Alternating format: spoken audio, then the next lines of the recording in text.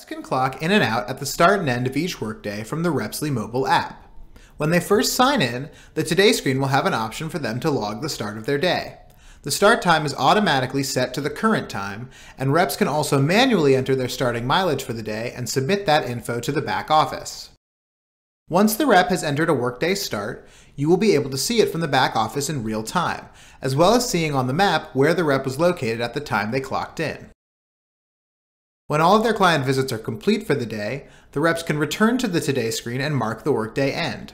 Again, the time will be set by default to the current time, and reps can enter their final mileage before submitting the info as they did with the workday start. The workday end time and location will be immediately visible from the back office just as before. Also, once the rep has clocked out for the day, you'll be able to pull up a summary of their total working time, mileage, number of visits made, and so on.